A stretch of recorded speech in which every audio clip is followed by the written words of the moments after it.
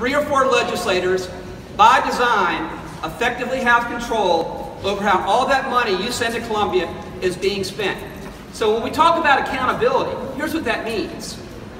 Having somebody who's elected by everybody in South Carolina, having somebody who's accountable to the people as a whole, the governor, having that individual in charge of how that money is being spent and held accountable by you. Realize that until money's being spent properly up here, and still their dollars are being spent based on a statewide assessment of needs rather than parochialism, that no new gas taxes will pass. Thank you.